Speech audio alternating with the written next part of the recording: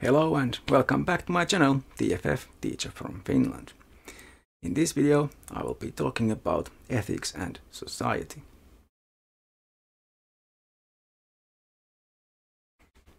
In academic philosophy, ethics is considered part of practical philosophy, along with social and political philosophy and aesthetics.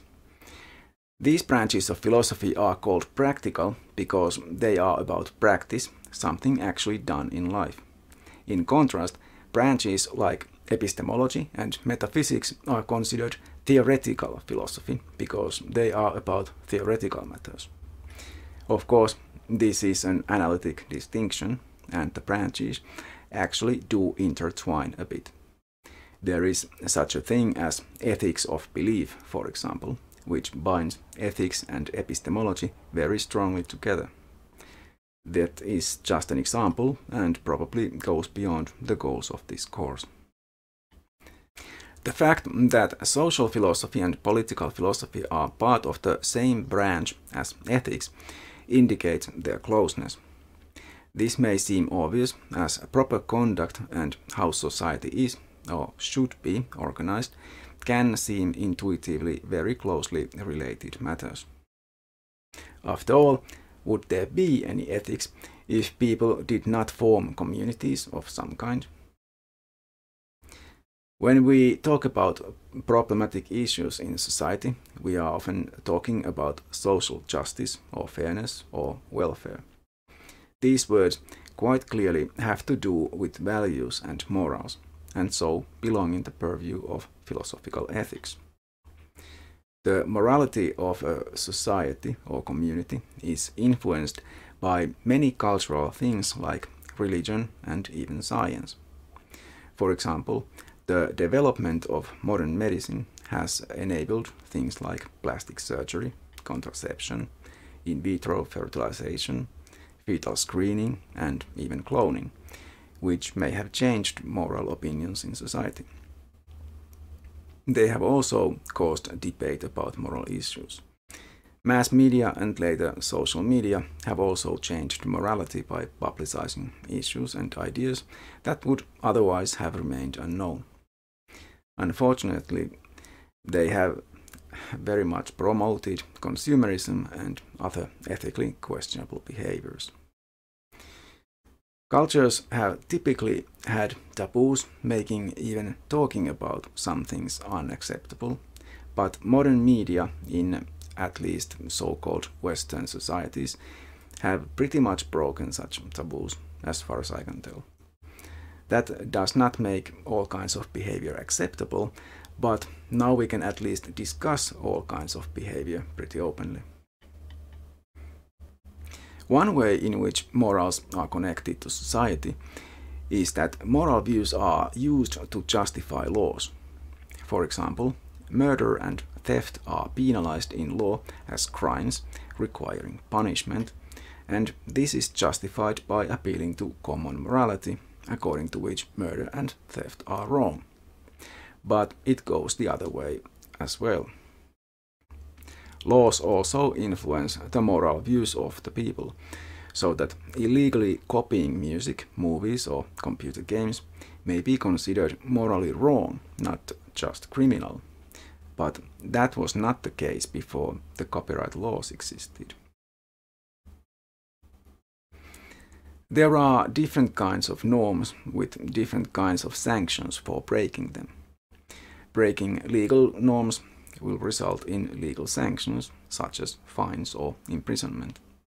Breaking moral norms that are not also legal norms may be frowned upon, so how morally you behave may be reflected in your social standing. A known liar will not be trusted or liked, for example, while everyone will praise a helpful person or a philanthropist. Despite the connection between morals and law, most people do recognize the difference, understanding that law, for example, is not always just. Besides sometimes disagreeing with our sense of justice, the law can also disagree with our moral views.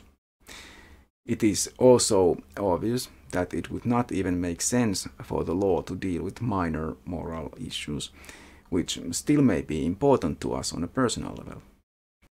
For example, lying or betraying the trust of a friend are not typically matters for a court of law, yet we can recognize those actions as immoral.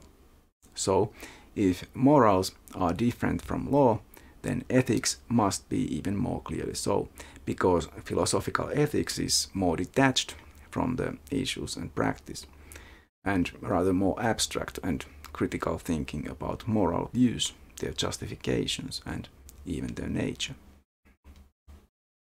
General social rules of behavior are called norms, and a philosopher may prescribe them for society in an attempt to improve said society.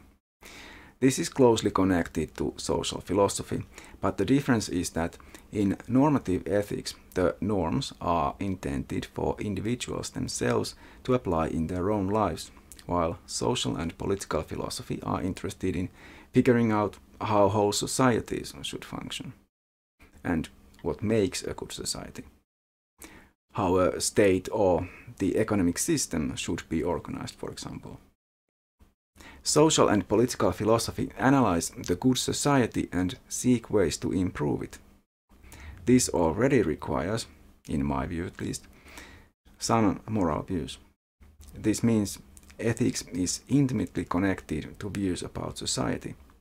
But for the purposes of this course, the focus here is mostly on the choices of the individual and the general theories of ethics. What direction will society take? Or your reference group, the group of which you consider yourself to be a member. It is partially up to you and your duty to influence it. Peer pressure is just another false authority, and you cannot justify your behavior by appealing to it. You cannot justify being a member of a group of people who, for example, bully others. It is your duty to do your best to ensure that the group does nothing evil like that. The same with the larger society. You cannot just stand by and watch your nation fall into fascism.